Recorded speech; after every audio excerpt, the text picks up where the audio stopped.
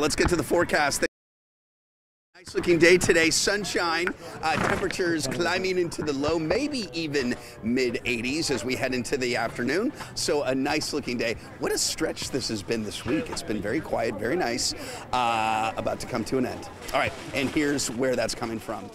You'll see that there are clear skies over western New York now, but if you look to the west, young man, there are building clouds and showers moving into Illinois through Wisconsin, and that is kind of the leading edge of the unsettled weather that's coming here. Starting, it looks like tomorrow, late afternoon, evening, and then some periods of rain or thunderstorms through the weekend and into next week. Future Look kind of times it out pretty well. You can clearly see no issues today. We climb into the 80s. Tomorrow, increasing clouds, but the first signs of some rain and maybe some thunder show up late afternoon or evening tomorrow. So that's kind of the start. Now, as we go through time, this is a slow-moving weather system, so there will be periods of rain and intervals of dry time too.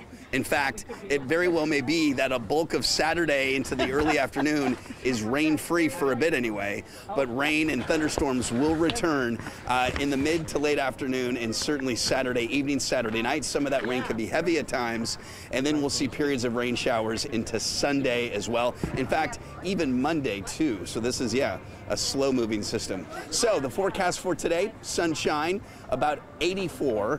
Tonight, a warmer night with overnight lows in the 60s, mid-60s, and the long-range forecast, you can kind of see that unsettled stretch through Monday, but we're back to sunshine, it looks like, Tuesday and Wednesday of next week.